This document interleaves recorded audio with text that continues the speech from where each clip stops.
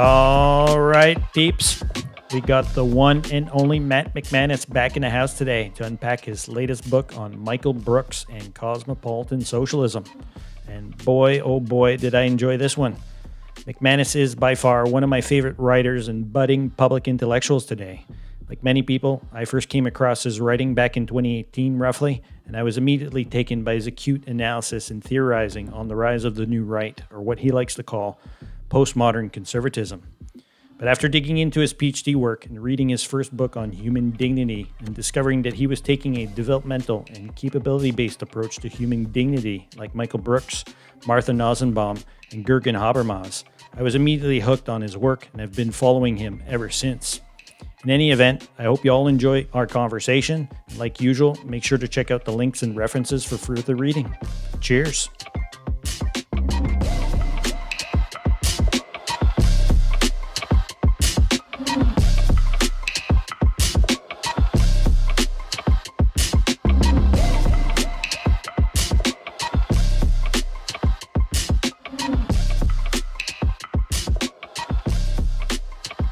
All right, Matt, how does it feel?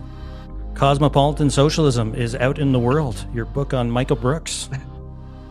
Yeah, it feels pretty good, man, honestly. And yeah, thanks a lot for having me back. It's always good to talk with you. And yeah, I should say I've been working on this book now since the beginning of the pandemic, actually. I'll never forget Doug Lane from Zero Books, back when he was still at Zero Books, called me up and was like, hey, do you want to do something on cosmopolitan socialism? Tragically, Michael had just died. And I was really actually overwhelmed by the prospect of doing that, precisely because so much had happened. And because, who wants to follow in such a giant's footsteps? But, after a little deliberation, I decided to say yes. And it took me about a year or so, I'd say, to read over a lot of the stuff that Michael had produced on this, to listen to his programs, to do my own research. And I'm just happy the book is finally out there. It's been a long journey, one pandemic and another international move to get to this release. So super excited. Oh, no way. I didn't know a bit of the backstory between you and Lane in terms of drafting up this particular book. No, just saying, Doug, he was really enthusiastic about it. He thought that it'd be a good complement to what Michael was doing. And, I've got to say, Doug was really keen to uphold Michael's legacy, since they had always talked about writing another book together on cosmopolitan socialism. And, again, it was super intimidating to be asked to do that. So intimidating, that's one of the reasons I asked Ben Burgess to get in and write the introduction, just to kind of give me an assist to make sure I didn't fuck up too hard in any meaningful way. But I'm pretty happy with the result. Oh, yeah, for sure. No, I mean, I guess because I was just getting the dates kind of confused. I thought that Lane had already left Zero Books and Zero Books had been sold off and that kind of whole hoopla around with repeater books and stuff like that. I thought you had put that in after that. I didn't realize that went in beforehand. Cool. Oh, no, this book has been a long time coming, in part because there was quite a bit of drama backstage about this. But I have to say, the new people at Zero have also been very supportive of the text, email me, super excited about this. So I've been very lucky to have a lot of backers who've kind of been cheerleaders for the text, which is nice. Beautiful. No, for sure. Yeah. And I was obviously very touched with Burgess's sort of introduction as well. And I was also super touched as well by your talk that you guys recently did as well. In terms of the release, I had time to actually listen to that. So I was quite touched and moved. And it's always interesting to me, kind of listening to you guys in terms of Michael's life, because I'm coming at this completely from a different vantage point. Like I grew out of the so-called integral movement that Michael was kind of involved in or been influenced by in his earlier years. And I've actually befriended one of his good friends, Josh Summers, who actually the co-author of his first book. And we've actually become since very good friends since I actually interviewed him on my pod. And cool. It's been great to kind of connect with him and hear as well, kind of like his roots and his family life that he had and stuff like that. But also in terms of, the various things that they were both involved in that eventually led up to the book. In terms of the Buddha's playbook that they eventually wrote, a book on meditation and stuff like that. And actually, Josh is actually going to be releasing an interview with Joseph Goldstein. I don't know if you know who Joseph Goldstein is. No, I don't think so. He's actually the founder of IMS, the Insight Meditation Society up in Bear, Mhm. Massachusetts, where Michael and Josh actually met and stuff like that. But the funny thing is that Joseph Goldstein was actually Sam Harris's meditation teacher for years. So there's some interesting sort of back and forth as well that Michael had with Josh and some people around IMS around Sam Harris. So it's kind of a bit of an inside dig, right, in terms of how he was actually able and quite skillful at actually going out and debunking Sam Harris as well in his book and stuff like that. Oh yeah, that's definitely true. Actually, that explains a lot because I was always wondering why Harris occupied such a prominent part of his book Against the Web, right, on the intellectual dark web. Uh, and maybe I don't know, he just had knew something that all the rest of us didn't about what a jerk he was and felt that he needed to settle the score some way, shape, or form. But I think the thing that really sticks out to me about that story, though, is again just what a diverse array of interests Michael had, right? That actually came through in the interview, the last interview we listened to for the stuff I did with Ben's show, where it was talking about integral theory, spirituality, had the picture of Lula in the background, was talking about cosmopolitan socialism and how much it mattered to him, right? Michael was one of those people who just had an extraordinarily expansive curiosity about humanity, about spirituality, about politics, about everything, right? And I think that's what people really connected to in a way. In a world where there are 1.5 million political pundits, the fact that he brought not just a unique personality, but a unique gravity to everything that he did was really special.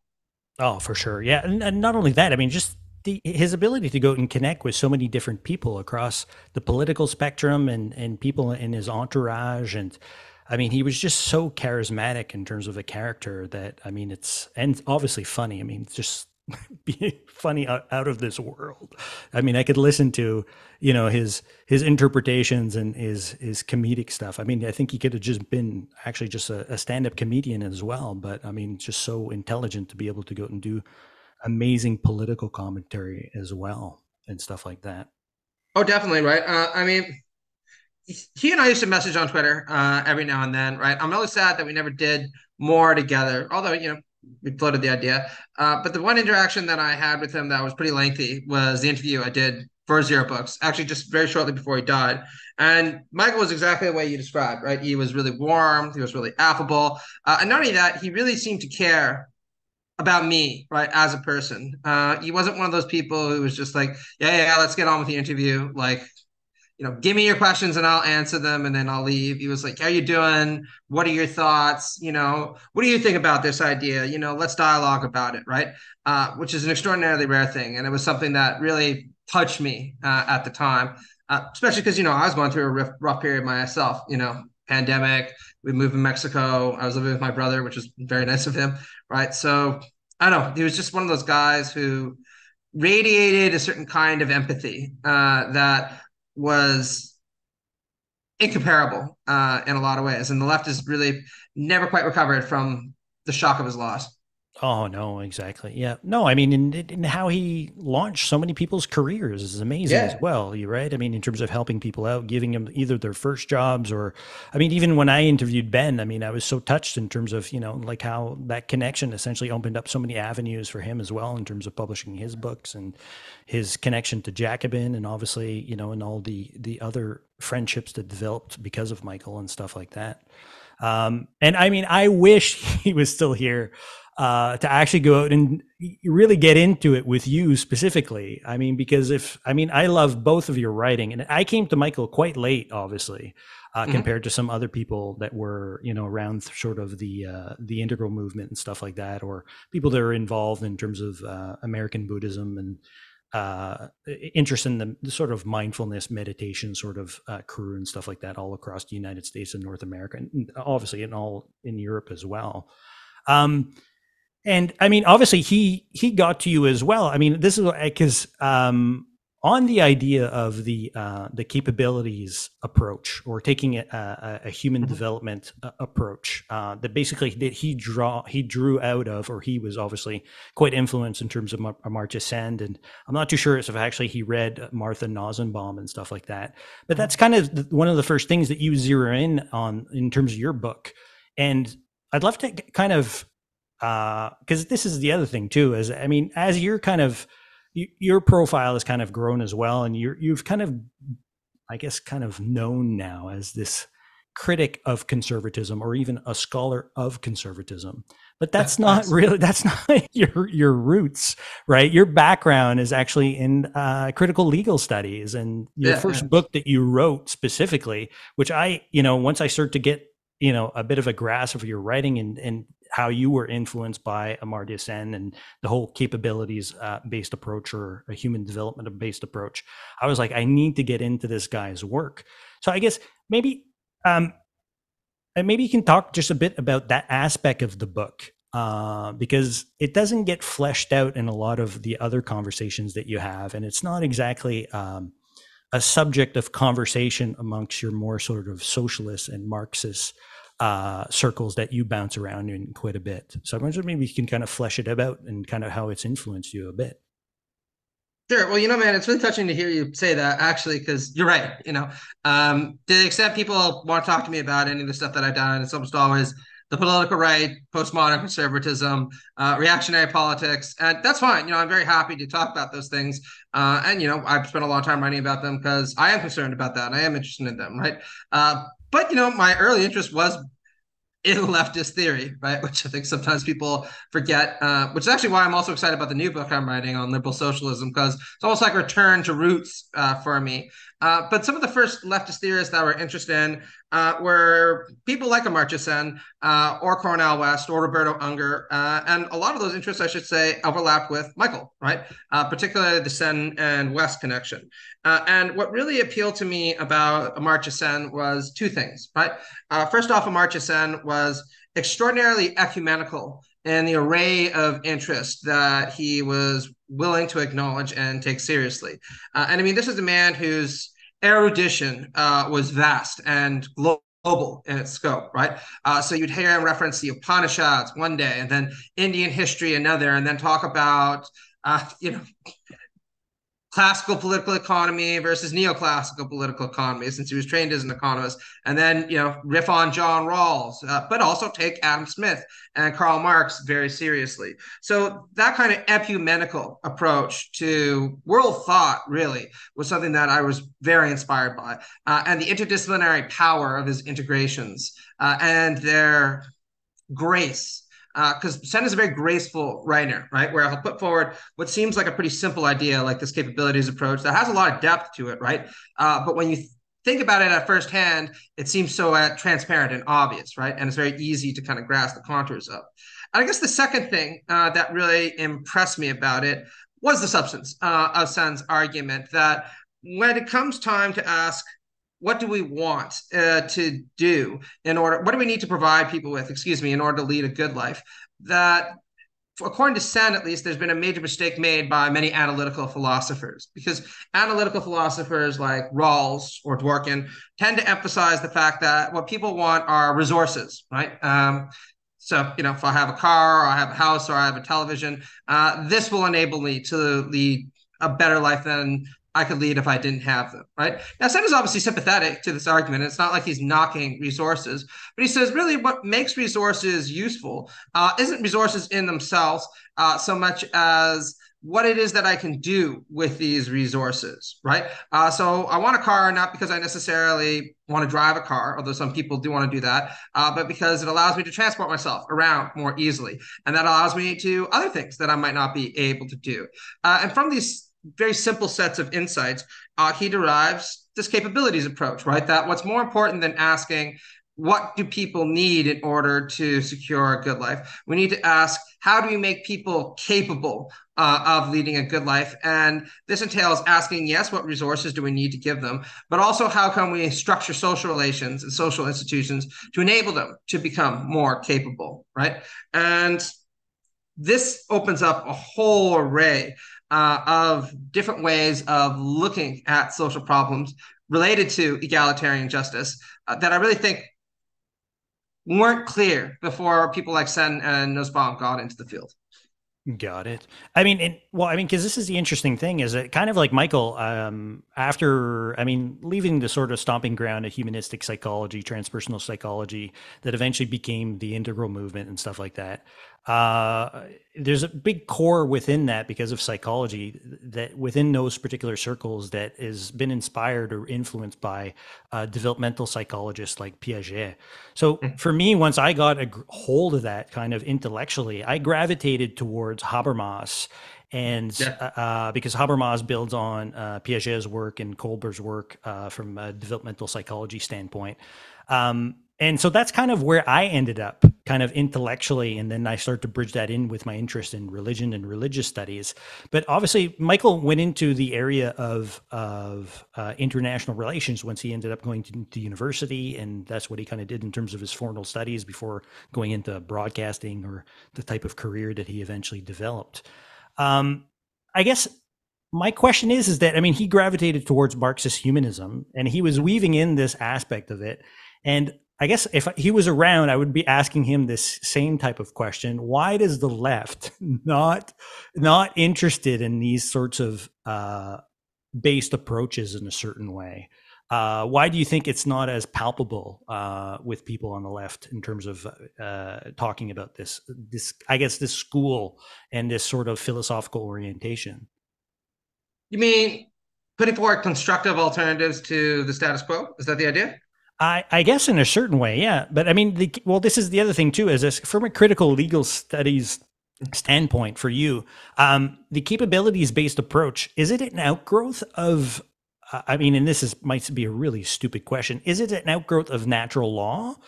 Or Oh, how do you actually view it in terms of, because I mean within the social sciences, this is the interesting thing too that I like about Habermas is that, I mean, he really zones in on the social sciences and then bridges into law.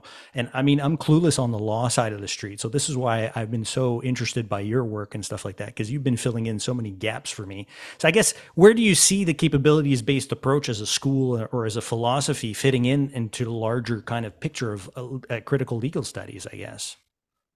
yeah, absolutely. Right. So one of the ways that I connected these two things was through somebody like Roberto Unger, right? Because what Roberto Unger continuously stresses is that liberal legal systems tend to focus on the atomistic rights of individuals and what individuals need in order to secure a kind of zone on autonomy relative to one another and relative to the state. Now, Unger isn't saying that securing these classical liberal rights isn't an important historical accomplishment. Obviously, it is, right? But he does think that it's limited in certain kinds of ways, right? And one of the ways that it's limited is in inhibiting people's capacity to change the world around them in order to better secure the conditions for their own flourishing. To use what Unger calls their context transcending powers, right? In false necessity. Now, Unger develops his own unique kind of approach to an alternative to the contemporary liberal legal system that we could talk about if you want. It's very interesting. And actually, I'm reviewing a new book of his that's coming out in January, which is 600 pages, where he lays out his fresh perspective on things. So Unger's journey is not finished yet, let alone, same way as Habermas's, right? But from my point of view, I integrated that with Sen because I think that Sen's capabilities approach really puts a lot of meat on the bone of what it would mean to have context transforming powers. Because people who are more capable in their individual life and in their interpersonal life generally are also more capable of committing themselves to political and social enterprises, economic reforms, and to further securing the conditions that they think are needed to not only retain what they already have that's necessary to their flourishing, but expand upon that further. So that's where the connection really became meaningful for me, at least early on, and certainly in this book. Although, of course, I want to also stress my debt to people like Martha Nussbaum, since Nussbaum brought a feminist angle into this as well by stressing how being capable is not just even a matter of what Sen is talking about, which is the kind of capabilities that you have as an individual. It's also being capable in terms of our interpersonal relations with one another, since, of course, other people can facilitate our capabilities in terms of the emotional relationships that we establish with them, in terms of the friendships that we might find meaningful, that allow us to feel more confident about ourselves and that enable us to pursue projects that we wouldn't otherwise. And of course, in terms of our romantic relationships, which are absolutely vital to securing not just the conditions for our flourishing, but the conditions for us having a life of meaning. Gotcha. Okay, gotcha. Yeah, because I had Daniel Tutt on my pod, and Daniel's great. Yeah. yeah, he's fantastic. I mean, his work is really kind of blown my mind as well. Oh, by And the way, I should say his Nietzsche book that's coming out soon. Have you read it? no, I haven't read it yet. Oh, it's so good. I mean, honestly, I blurbed it, so I'm biased, but like so good, right? I really think it's going to shake things up an awful lot when it comes out, because he really just lays out the first, I want to call it post-Lasserdian take on Nietzsche from a left perspective, and he does it with a lot of grace, a lot of humor, and a lot of care. So yeah, just I'm very excited to see where he goes in the Oh, future. excellent. And he said that, once that comes out, if he was I mean, he asked to come back on, and if I read it afterwards and if I had any questions to reach out to him. So that would be cool to actually discuss that with him. But I was fascinated by this paper that he wrote in terms of the tension, particularly within the American context, between pragmatism, American pragmatism, and Marxism. And I guess is because I'm trying to situate Michael in a particular way, because Michael kind of straddled all these hats, right? I mean, Oh he was yeah, very interested in Cornell West's work, and I mean, Cornell is such a complicated figure as well. I mean, he's most of his work is actually on American pragmatism, but obviously he's a truly well-rounded and grounded Marxist as well, or fully informed in terms of the Marxist tradition and stuff like that. Um, and I guess what I want to go out and draw out of Daniel is this tension, I guess, on the left, or particularly with Marxists, in terms of why won't they go out and draw a bit more, I guess, on pragmatism and this sort of capabilities based approach to actually go out and develop some sort of new understanding of what the left can actually go out and be. And I feel that Daniel, you, and even Matt Flisfetter, everybody that I've been reaching out to actually go out and interview and stuff like that, you guys are really pushing into a sort of new philosophical horizon to what the left can actually go out and be. And I mean, all these dimensions are in Michael as well, right? They're all there. They're all nascent. And this book that you also wrote, and the last book that he wrote, is just a great I think is a great launching off point for people to go out and, for all of us, for people that are very interested in going out and the history of the left, to actually go out and flesh out all these various dimensions. So my question to you is, I guess, what's up with more Marxists? Because I mean, I've never even self-identified as a Marxist. I've always self-identified myself as a progressive and being on the left. And like, I mean, I've gravitated towards Habermas and stuff like of that. And course. he gets smeared as a lib, or it could be smeared as a lib. So I guess, what do you make of this tension between American pragmatism and Marxism? And and did you see this as well a bit, and obviously in Michael's work, or were you thinking at any of that as you were writing this particular book on him? Oh yeah, absolutely right. And I think there are tensions and overlaps between American pragmatism. If we were talking about the trajectory that runs from kind of William James through Dewey and Peirce to Richard Rorty, right, and Brandom, right. Now, I think that there are two areas where American pragmatism can overlap with Marxism, and one area where there's almost invariably going to be a kind of tension, right? The one area where American pragmatism can overlap with Marxism is both share the ultimately Hegelian insight that society is contingent and it is constructed, right, by human beings, and consequently should not be naturalized in any kind of conservative way. And of course, what I mean by this is that human society isn't something that we are beholden to. It's something that has to serve human ends. And of course, there's been a wide variety of different Marxists who will continuously emphasize this. And it's always been something that has been central to American pragmatism, particularly post Dewey. So that's an area of conversational overlap where I think some interesting things could be said. And this is also something that I mentioned Unger brings up in his book on American pragmatism, where he also links this with a kind of Marxist spirit, right? This idea of overcoming false necessity and recognizing the contingency of the social world. Another area of overlap that's more technical, but I think just as important, is, of course, American pragmatists and Marxists both share a deep genealogical link to Hegel and Hegelianism, broadly speaking, right? And American pragmatism, as many people know, is currently going through this really transformative phase of Hegelianizing itself through the work of people like Robert Brandom, who some of your writers might know. I wrote a review of his recent book for historical materialism. A kick-ass review, by the way, is fantastic. I really love that paper, and I'm definitely going to link that in there as well, along with your latest paper too on the experience of time and freedom within neoliberal postmodernity. By the way, both of those papers for me were like boom, like I loved it. Oh, thanks, man. I appreciate that. But yeah, I mean, so I mean, that's just to say, like, whenever there is a genealogical figure that two traditions share in common, like both American pragmatism and Marxism share Hegel, there's points of constructive dialogue that can be engaged in.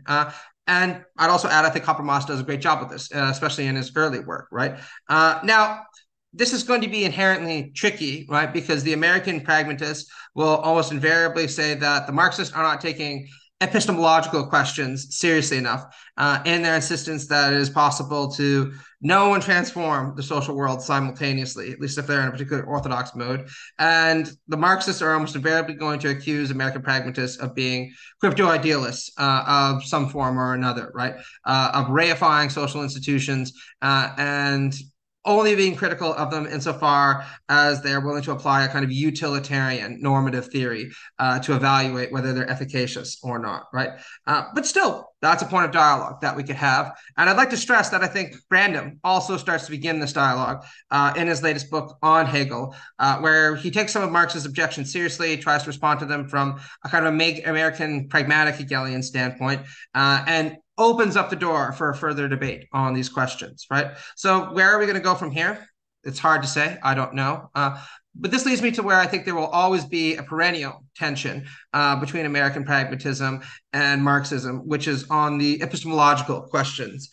Because at the epicenter of American pragmatism is fundamentally a skepticism about human knowledge, right? Particularly in its post-Rochian phases. Now, Brandom isn't as much of a skeptic as Richard Rorty is, but he does absolutely stress the notion that truth claims are bound up within the semantic horizon of our world at any given time, and they need to be evaluated according to standards that are internal to these semantic horizons, right? We can't kind of get outside of our own semantics to adjudicate the truth claims that we make within it from some kind of Archimedean standpoint. And Marxism, at least as it's been classically understood, presupposes that we should be able to do exactly that, right? If not under the conditions of capitalist ideology, at the very least with a transition to a socialist society where we are no longer inhabitants of a kind of reified life world, and we're able to kind of face our social conditions clearly without any more ideological or hegemonic illusions, right? Now, whatever one thinks of this, I think that there are powerful threads underpinning this argument, because I do think that it is possible to have a less ideologically determined life world than we have right now. And I think that anybody who wants to be committed to a critical theoretical project has to be committed to at least some aspect of that, right? But of course, this runs in some ways quite counter to the project of American pragmatism, which is always going to stress that this idea of kind of getting outside of our contemporary semantic horizon is for whom getting outside our contemporary semantic horizon is always going to be an illusion, right? And this is also a point that Marx made against Hegel, right? Hegel famously said that the owl of Minerva only sounds at midnight. We can only know our own time and thought, nothing more. And Marx is going to insist that we need to know our own time and thought, yes, but we also need to know a little bit more in order to be able to change it. And that's a key point of dispute where I'm not sure how it can be reconciled, at least Gotcha. right now. Gotcha. No, I mean, because, well, I mean, this is the other thing too. I guess, because Nancy Fraser and Richard Bernstein have had a tremendous influence on me specifically, particularly Richard Bernstein, I'll say. In fact, Richard Bernstein was kind of my guide to actually go out and make sense of Habermas when people started throwing that over my head. And I mean, Richard Bernstein was a good friend of Richard Rorty and stuff like that. So I really got into the whole sort of pragmatist school and stuff like that. So there is this sort of left-leaning sort of pragmatist school that's out there that's obviously deeply informed by Marxism and socialism. And Nancy Fraser is obviously a key point as well, Oh, yeah. obviously, and stuff like that.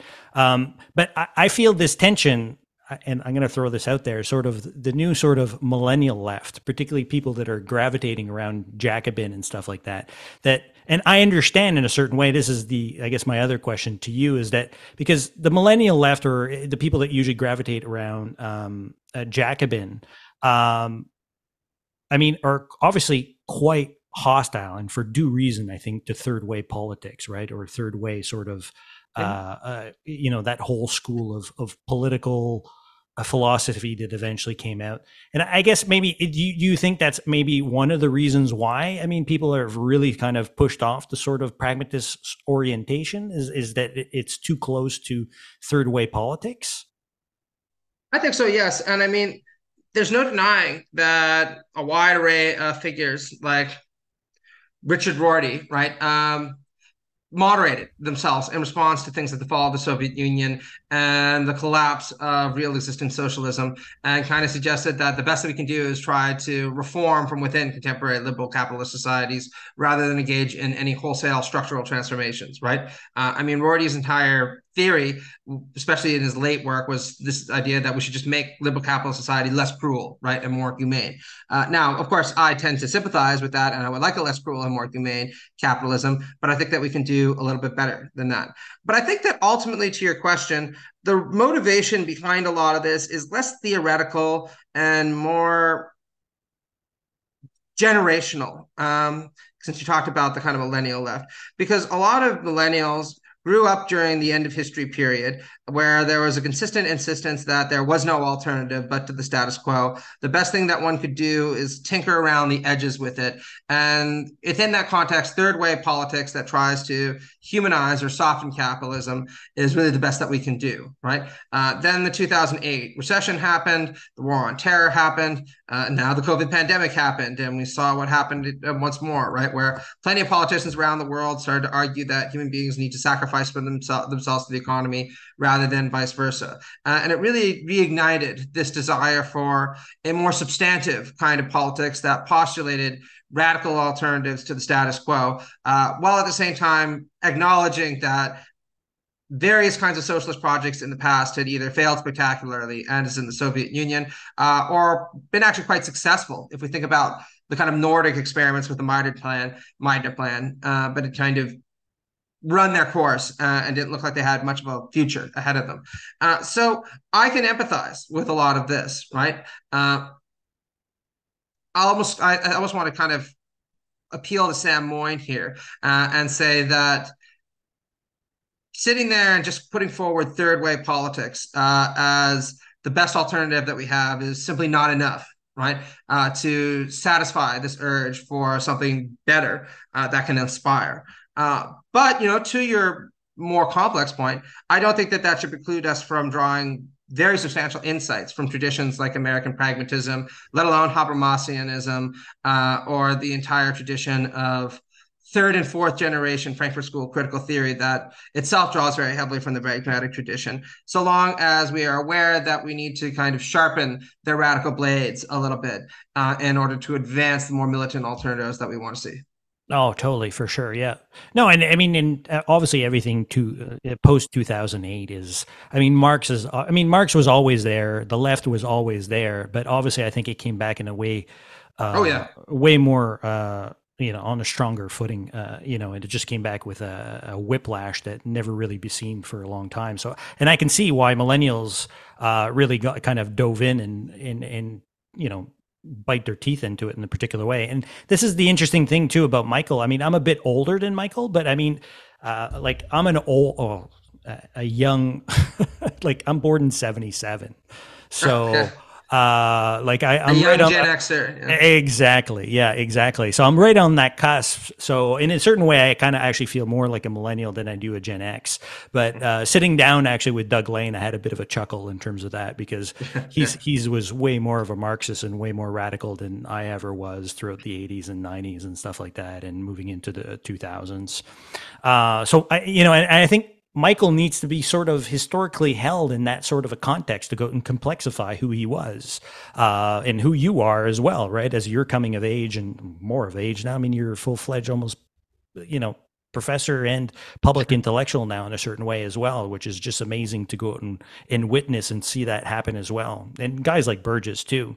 So I guess we can dive into the book. I mean, because I feel like use the book as a bit of a jumping off point. And I think if Michael was around, I really think, well, you and Burgess and Michael would have really gone toe to toe and really Yeah. duked it out. I think you guys would have really duked it out. And because I mean, throughout the whole book, I felt that kind of like, yeah, like this cosmopolitan socialism thing is good, but I'm not too sure about it. It's got a lot of baggage. So maybe we can just kind of talk a bit about this sort of the cosmopolitan baggage that you really lay out in the book itself, and some of your hesitations around the cosmopolitan turn and socialism as well. I guess a bit.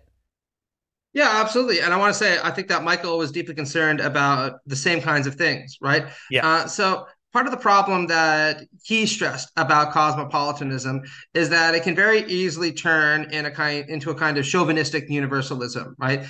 This notion that there's one right way for the world to be ordered, there's one right way for every society to be organized, and the thing that we should be trying to do as good cosmopolitans is to enact this kind of global program as sweepingly and as comprehensively as we possibly can, right?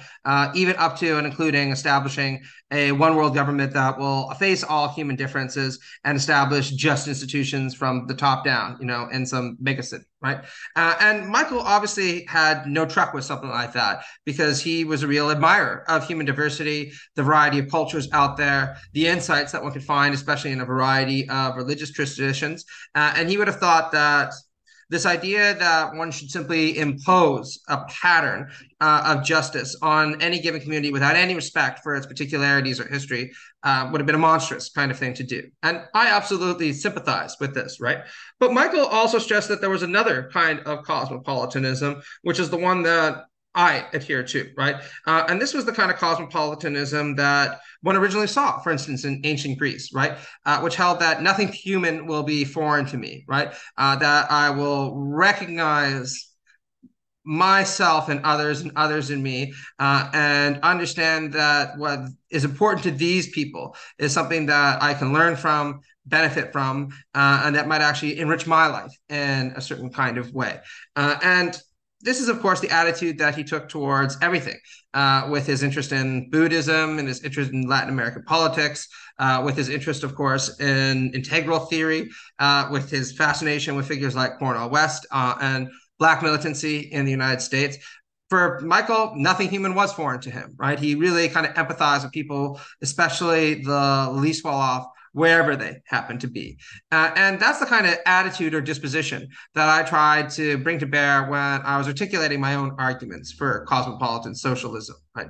Now, the socialism aspect of this is also troublesome, but I think vital, because as we know, socialism has had a very storied and colorful history, right? Again, it's seen impressive successes in places like the Nordic countries or like Brazil for that matter.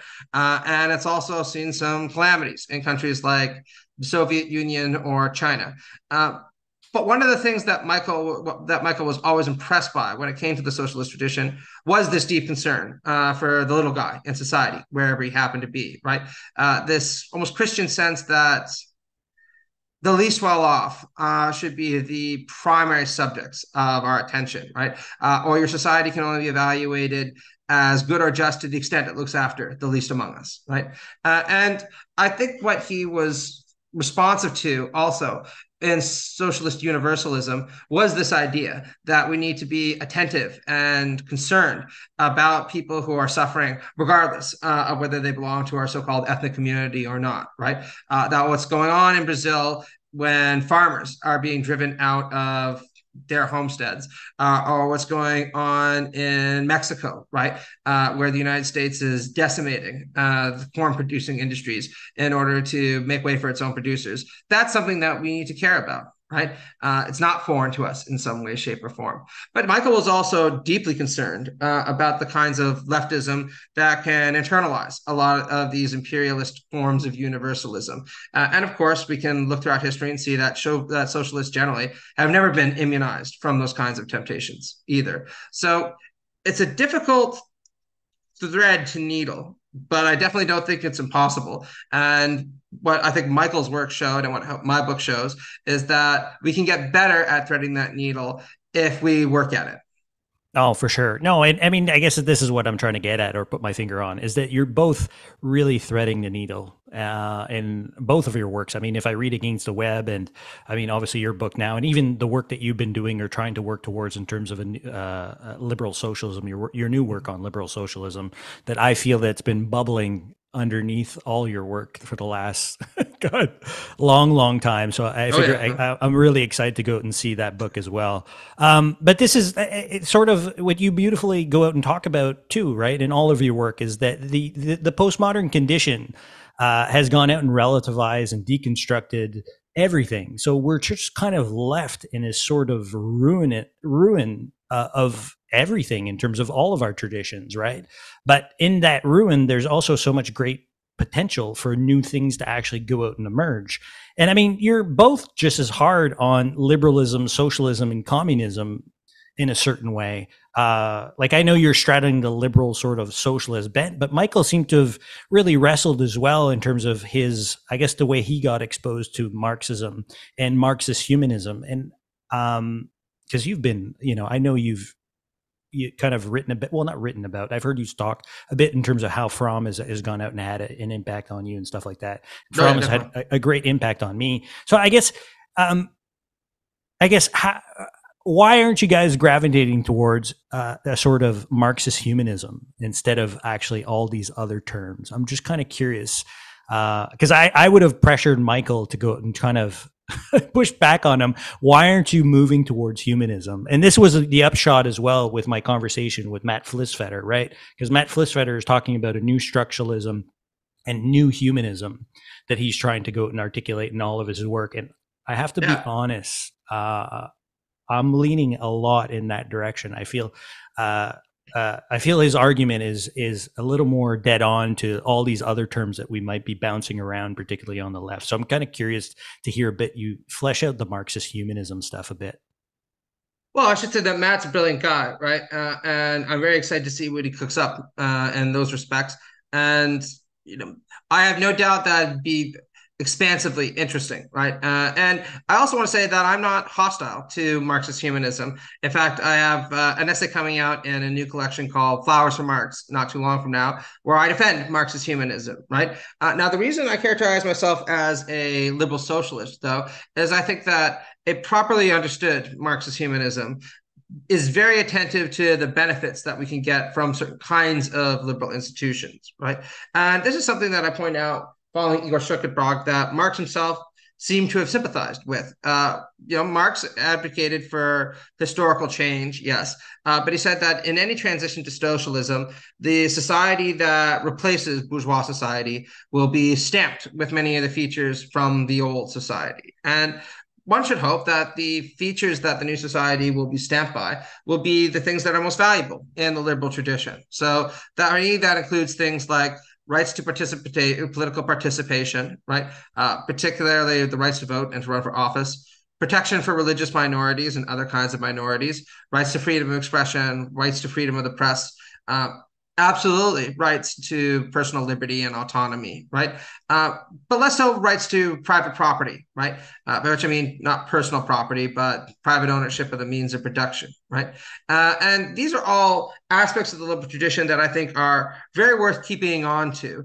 And I would argue that one of the reasons for the failure of Marxist regimes like the Soviet Union was precisely that they threw away some of the core liberal institutions that would have been necessary to sustain the kind of transformative projects that they were aiming at and legitimating them in the eyes of the world. So my new book, The Political Theory of Liberal Socialism, traces the evolution of this political theory from the writings of people like Thomas Paine, Mary Wollstonecraft, through the first liberal socialist, according to me at least, John Stuart Mill and John Rawls. But there's a long chapter on Marx where I point out that there's nothing that's irreconcilable between Marxist humanism and liberal socialism, so long as one appreciates that a Marxist theory without a kind of normative commitment to liberal justice is not one that we should get behind,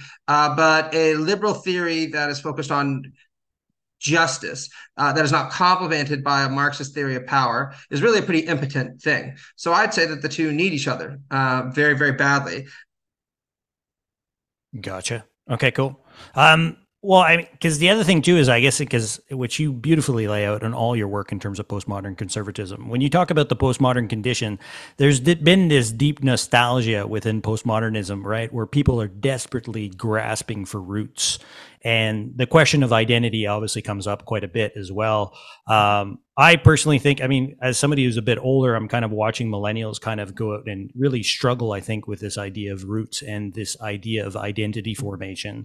I think there's a sort of psychological dimension that can go out and be explored quite a bit to that as well. But you obviously talk about, obviously as a political theorist, I mean, I'm not a political theorist. I mean, you talk about nationalism, right? Well, how postmodern conservatism all of a sudden is rebirthed this idea of nationalism. But there's also in some corners people that are gravitating back towards communism. Um, and so I guess for me, this is another reason, or even I guess in terms of my conversation with Matt, is that, or even my conversation with Daniel, is that, you know, like when people start pushing communism to me, I just go, I'm a humanist. I mean, I just, I just can't go there in a certain way. So I was kind of curious to go and get a bit of I guess your take in terms of what's going on there within the postmodern condition in terms of this return to nationalism, and there's also this return to sort of ethno nationalism, but also this return to civilizational sort of empire building as well, which is deeply problematic. So I'm kind of curious to get your take in terms of if those things do arise. How do you feel? I mean, I guess I'm trying to push you towards humanism, I guess, in a certain way, but I'm just curious to hear, I guess, some of your thoughts on that a bit. Well, I don't think it's a surprise at all that under postmodern conditions, we see people turning back to nationalism, right, as a source of identity. And as you pointed out, I've talked a great deal about this in all my books on postmodernity, because once one sees the sources of the self, to use Charles Taylor's term, dissolved under intense pressures from liberalism, capitalism, and secularism, then people are left with a kind of deracinated sense of selfhood that they'll be willing to fill with almost anything that happens to be available. But what I stress, of course, in my books on postmodernity is that the kinds of nationalism that people identify with right now aren't the kinds of nationalism that one would see in the 19th or even the 20th century. They have these distinctly postmodern qualities to them, where people will almost stitch their sense of what the nation is supposed to be together from a bricolage of different available cultural signifiers.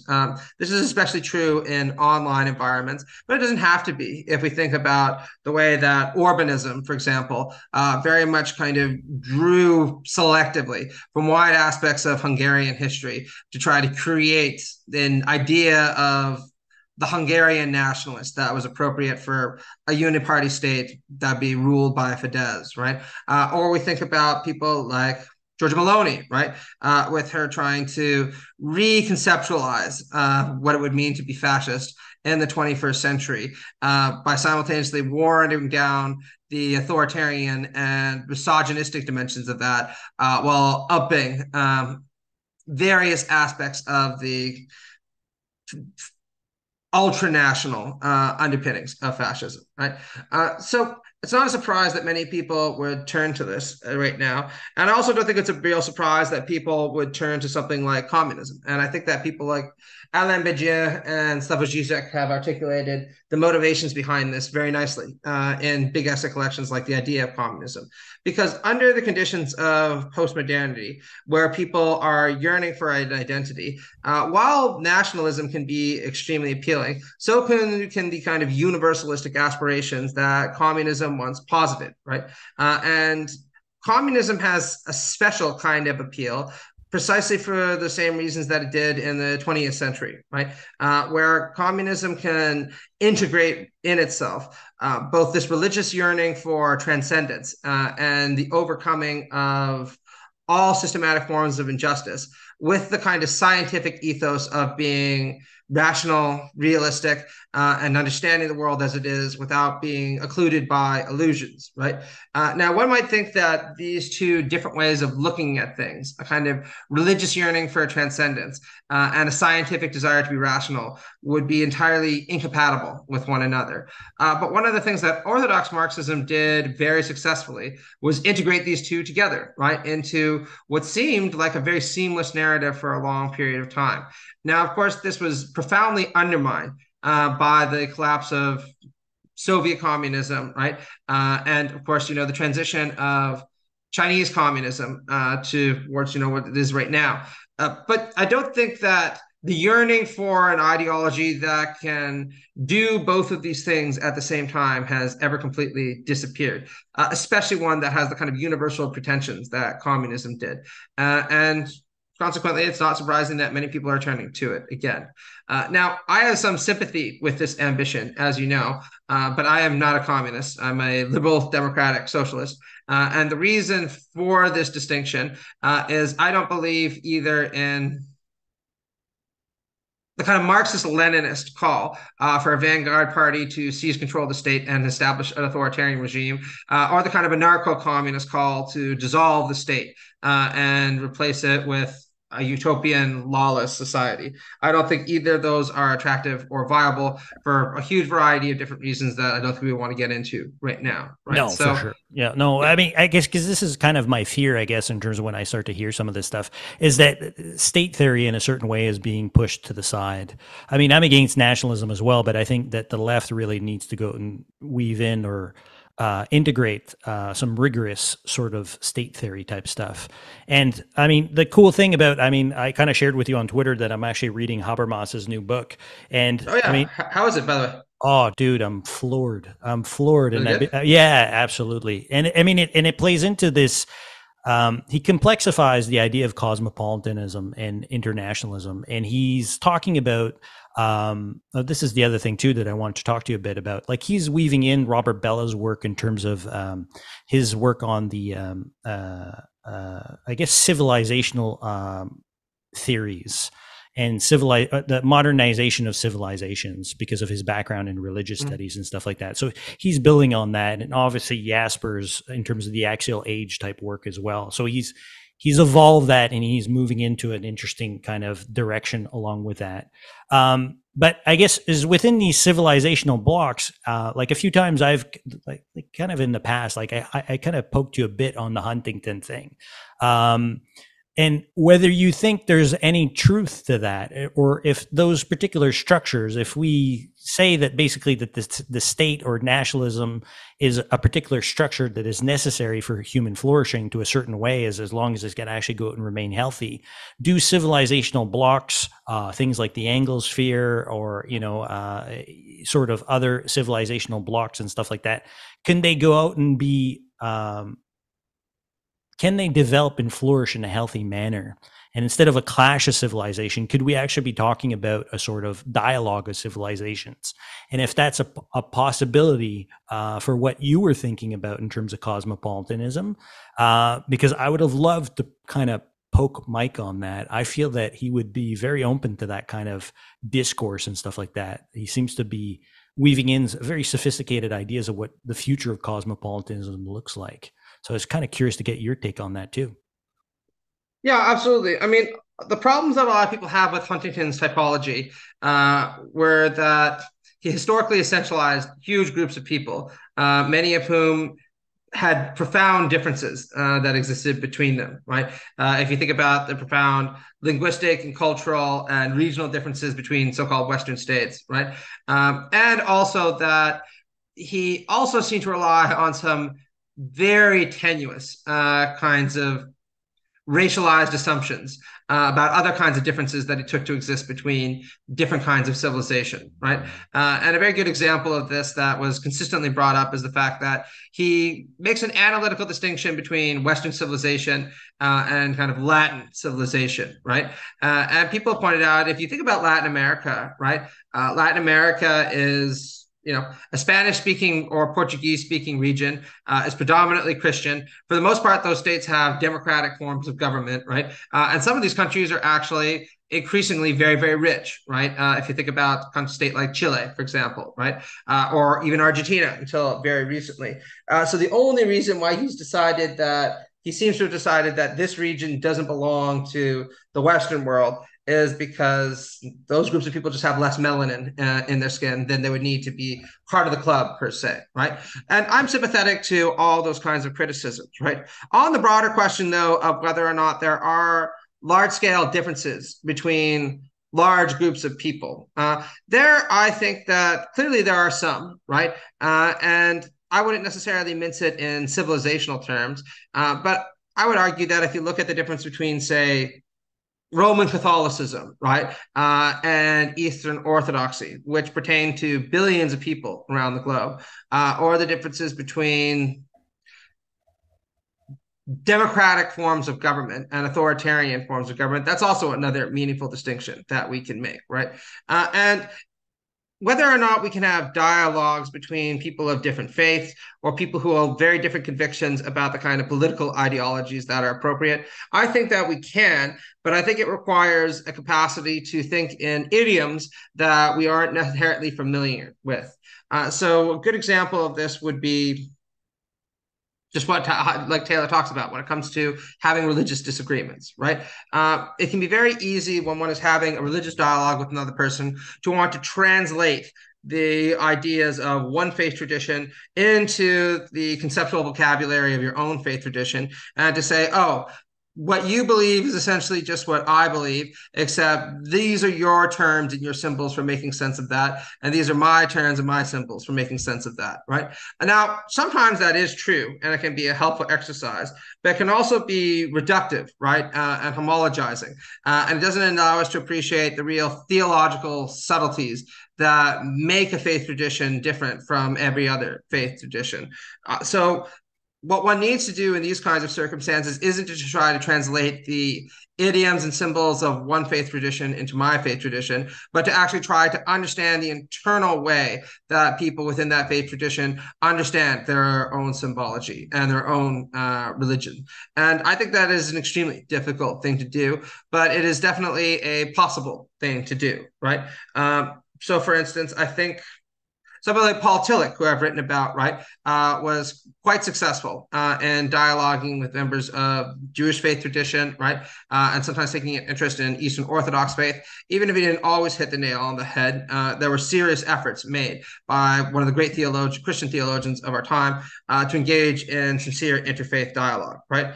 Or we can talk about the dialogue that took place between Jürgen Habermas and the late Pope Ratzinger, then Bishop Ratzinger, right? That was a very interesting discourse, precisely because we have not two faith traditions, but somebody who is the kind of embodiment of a secular humanism and has long defended that in his work, and somebody who embodies the ethos of a kind of conservative Catholicism. And they dialogued with one another, I think, quite successfully without reducing one or the other's traditions to one another. So with the proper disposition, a huge amount of time, and real care committed, the kind of interpersonal and intergroup dialogues that you want to see can occur. I just don't know that many people are willing to assume the responsibility that's required in order to do that successfully. No, for sure. Yeah. No, I mean, well, because I mean, with my background in religious studies, I mean, those particular models came to the fore, particularly since I gravitated towards Robert Bella. But eventually I discovered Fred Dalmer, I guess is his last name, who's up at the University of Notre Dame as well. And he's the one that eventually started to write about this idea of, rather than a clash of civilizations, we should be talking about a dialogue of civilizations. And he builds on Habermas's idea of communicative action and stuff like that as a means or a method that this kind of happens over the course of time and stuff like that. It's not something that's, is ever resolved. It's always kind of these tectonic plates kind of always on the move that are always in permanent change. Well, if I could just add one thing, I think Daniel Allen contributes an awful lot to how we need to understand these in a particularly creative way. So, and her book, Talking to Strangers, Allen develops a critique of communicative action that's sympathetic to its broad ambitions, but critical of its methodology. So, one of the things that she points out is that central to the ethos of communicative action is this notion of communicative rationality, right? That dialoguing with one another with the ambition of engaging in a kind of praxis requires us to engage in reason giving activities and reason giving forms of speech acts, right? And of course, she says that's absolutely essential, right, to dialoguing with someone in a meaningful way. But there's also an emotional and affective basis to this that's extraordinarily important that she points out Habermas does not pay nearly sufficient attention to.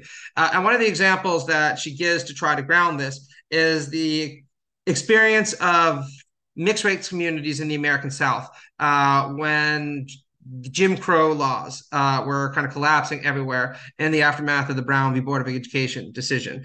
So she points out that in these kind of circumstances, you have white communities and black communities come together that were extraordinarily suspicious of one another, right?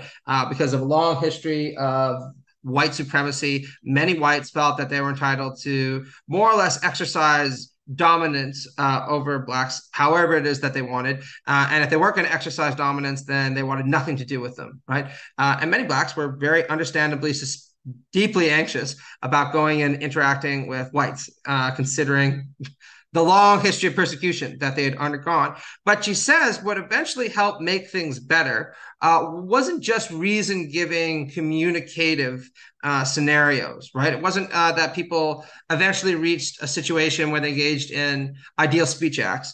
It's the fact that people demonstrated that they were trustworthy through actions and through being loyal to one another and through demonstrating affection to one another. And an example she gives, of course, is that many white teachers went to go teach black students in the American South, even though they were going to face serious persecution and social stigma from within their own community, right? And of course, many black parents heroically were willing to send their children to a school with white teachers, knowing that it was going to be really rough. It was going to be really tough. And both students and teachers appreciated one another for being willing to make that sacrifice and take the steps that are needed to achieve integration in the community. And it's that level of affective integration that Allen says is absolutely crucial if you're going to actually build towards a scenario where you can dialogue with one another in a reason-giving way. And I'm very sympathetic to that. Oh, totally. No, for sure. Yeah. No, I mean, because and Habermas's communicative action theory is super dry. I mean, the speech act Yeah. stuff, like you said, is just like ripping. It's like watching paint dry. I mean, anybody that has like I slugged through it just because I had to go out and slug through it, but I understand from even from a more sort of psychological type dimension, like I understand why people are gravitating towards people like Zizek and his whole background in Lacanian theory, because I mean, it just adds a certain complexity to human life and dialogue in a sophisticated way. I have a real tough time with Zizek in terms of his ongoing stuff. Like, let's go back to Hegel, though. Like, to me, that seems a bit far-fetched. That seems to be like the equivalent of what you describe on the right in terms of postmodern conservatism's desperate, nostalgic searching around and turning everything over for some sort of roots. Seems to be a bit kind of what Zizek did, right? Is that Marxism kind of came to some sort of, well, came to a horrible end in a certain way, and then basically we need to go back and revision and pick up our roots in a certain way. And this is the thing, though, I guess from integral theory as well, is that this is why I loved your work in terms of postmodern conservatism, because within integral theory is that there's this idea of the postmodern left, and the postmodern left is just as regressive and as stuck in a sort of identity politics and militant particularism, as the way you like to go and describe it, as the right. I mean, to me, the right now, in terms of the new postmodern conservatism, is it's just another form of militant particularism, and it's obsessed with identity, and it's just as regressive and stupid. I mean, it's horrible. Oh yeah, absolutely. And I mean, this is one of the things that Michael was very critical of as well, right? With Yeah. good reason. Now, I think we have to be very careful here because, as Michael consistently pointed out, very rightly, the socialist left has had a long problem of subordinating or ignoring or even trivializing the struggle of women for equality, people of color for equality, LGBTQ communities for equality, usually by suggesting in some mysterious way that with the overcoming of class society, all these other struggles would be resolved as well, right? And this includes admirable figures, right? People like Eugene Debs in the United States, who was continuously pressed by many of his friends and allies to take racial subordination more seriously, and just never really felt inspired to.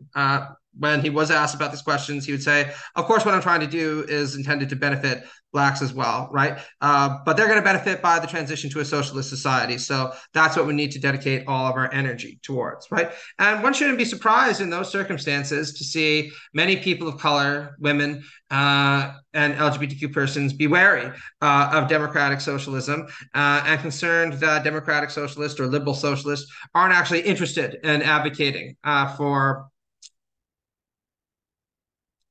their emancipation and for their flourishing. Right now, the other side to this, though, of course, is that it is very easy for these identity movements to become co-opted within the structures of neoliberal capitalism. And I think Wendy Brown, for example, has just done extraordinary work about this, right? And we've seen that consistently time and time again, right? How Starbucks or Pepsi or virtually any big company, tech company that you can think of, right? Facebook can adopt the language of woke identity politics quite successfully and insinuate through their praxis that really what we shouldn't be concerned about is class domination at all. What we should aspire to is just to have a rainbow colored ruling class, right? Where everybody, regardless of what identity category they might happen to fall into, can rise to the top, but there always will be a top, right, and a bottom, and we just need to learn to accept that. And in those kind of circumstances, naturally, I'm very sympathetic to the Marxist critique that we need to take class domination seriously, and I'm even willing to be a little bit pronounced and say that class domination is extremely universal in terms of its impact. So it might need to be the primary site of struggle, not in the way that Eugene Debs understood it, but in terms of the kinds of political priorities that we assume in the 21st century, right? Especially when we think about the kind of impact that our contemporary economic system is having on the environment. And, you know, you pointed out 30 degrees in Montreal right now, right, in October. The urgency to do something about that is becoming only ever more pressing, right? Now, my thoughts on this aren't fully developed because, like Michael, I'm deeply concerned about any effort to kind of prioritize one of these struggles over the other in the way that I just insinuated, even though I do think the struggle against capital is so central. I think that somebody, though, who's doing fantastic work of showing how we can model such an integration successfully is an individual you mentioned before, Nancy Fraser, right? Especially in a book, Cannibal Capitalism, because this book in particular shows how, in many ways, struggles for women's equality feed into anti-capitalist struggles, how the struggle against neoliberal capitalism inherently has a anti-imperialist and anti-colonial dimension, and the list goes on, right? So I think that people are getting better at addressing these questions than they have in the past, both theoretically and politically. If you think about, the importance of the squad, right, in the United States, but I don't think that we're quite there yet. I think we have a ways to go. No, for sure. No, and I mean that was Michael's genius as well in terms of like obviously you can see, and he was annoyed with this, the militant particularism and some of the squabbles that would happen around identity politics and like that. But he had a way to actually go out and elevate it. And I mean, if it wasn't for you and for him, I was falling into that sort of just frustration and reactionary sort of stance. Like I left university, man, and I wanted nothing to do with it ever again, man, once I was out of there. And then to go and see that spill over in terms of the larger culture and then, and infect the culture wars on such a large scale, I was like, oh my God, like this is wild. And I was kind of gravitating naturally towards the right just because I was getting frustrated with what was going on. I just felt there was no way out. We were turning around in circles all the time until I gravitated on your work and Michael's work, and you guys calmed me down. Oh yeah, and I mean, look, And there's a very help me think through so many things and force me to go back and start to reevaluate even my sort of progressive, values in terms of where I was coming from. Not don't let go of them. Just reinterrogate all these questions all over again. oh yeah, and Michael put this very brilliantly, right? Where he said, if you're an angry, dispossessed, poor person, and you're trying to search out a political identity for yourself, and you think, well, what does the left have to offer me? And you work your way through the internet and you come across a Robin DiAngelo book, right? And you find out that the most important thing that you can do is police every element of part of your language as closely as possible, and pay through the roof for DEI seminars, then of course that's going to become really unappealing extremely quickly, right? Because this isn't really about profound structural transformation or bringing about a just world. It's really about a kind of management of people's guilt complexes under the conditions of neoliberal sociality. And I don't want anything to do with that either, right? But I don't think that we should throw out the baby with the bathwater and just say that just because some grifters like Robin DiAngelo have been able to profit excessively through the adoption of this kind of woke rhetoric, that the struggles for racial equality, gender equality, LGBT equality are somehow to be trivialized or not important. I think they're absolutely central, right? And I do think that politicians, like the members of the Squad, for example, have been a lot more successful in finding a way how to integrate the various moral concerns and political concerns of the left together in a way that no other politicians in my lifetime have been capable of doing. Oh, for sure. Yeah. No, or even worse. I mean, let guys like Peterson, burnt out professors that just got burnt out in universities that become neo reactionaries. I mean, that's essentially how I look at it. It looks like he was a clinical psychologist that burnt out and a professor that burnt out and just lost his shit in higher ed because his students were challenging him on all kinds of stuff. And he's just an old curmudgeon. I mean, and he weaponized it to make a shitload of money. I mean, Oh that's yeah, I mean, he even said that in what was his Joe Rogan interview, right? He's like, I've managed to weaponize anger at woke culture to make an awful lot of money and be very successful, and he sure has done that. yeah. No, and guys like James Lindsay as well that they've totally gone out and weaponized it against, and it's just counterproductive and it's just fueling the culture wars even more. But listen, I mean, we're coming up to our time. I mean, like usual, I mean, you've been really gracious with your time. I see that you have another book actually already out as well, Against Post-Liberal Courts and Justice, Rescuing Ronald Dworkin, which is coming out this year as well. This is with... No, that's coming out in January, actually. So this is another book that actually goes back a ways. So it's pretty personal to me. Actually, you're the first person who's talked to me about this. So Leslie Jacobs was my supervisor during my PhD program. And he and I shared a deep enthusiasm for the legal theory of Ronald Dworkin, but I never really wrote all that much about it. Whether in my PhD thesis or my book on international law, mostly because Dworkin just doesn't talk very much about international law, one paper aside, right? But during the pandemic, he just reached out to me and was like, "Hey, you were always interested in Dworkin. I've always been interested in Dworkin. Why don't we just write this thing together and you can throw in some of the stuff about post-liberalism that you're always fixated on?" And I was like, "Yeah, okay, why not? Let's do it, right?" So this is a short little book. It's only about 110 pages, 120 pages that just reintroduces Dworkin to a legal community and talks about the kind of conceptual resources that he offers to progressive lawyers and progressive judges to try to combat the spread of reaction in that particular field. And I think it's quite a good little book. Cool. No, I mean, this connection that you have with Palgrave, man, has been quite productive. I mean, and hats off, man. You've been weaving in, you've been roping in people and to go and do compilation of essays as well. I mean, good for you, man. That's amazing work. I hope, I keep saying this too, every time I interview you, I want to see you come back in Canada. I want you to get a job in Canada. I don't want to lose you permanently to the US. I think it would be a real shame, man. So, well, I'll do the shameless grifter thing and say, if any Canadian universities are listening, right? I am definitely open for a tenure track position if you have one. So get in touch. You have my email. Super. Well, man, again, I really appreciate your time, and I hope you have a blast in Mexico. And if it's anything like some of the other trips I heard you had, or particularly with Burgess in Mexico, I hope you come back alive. Okay, but just come back alive. I will. I'll survive. You know, I'll survive worse than a Mexican wedding. But yeah, it's great talking to you, buddy. And I'm sure we'll chat again sometime soon. And keep on plugging away. It sounds to me like you've got some really interesting people in the pipeline that you've been talking to.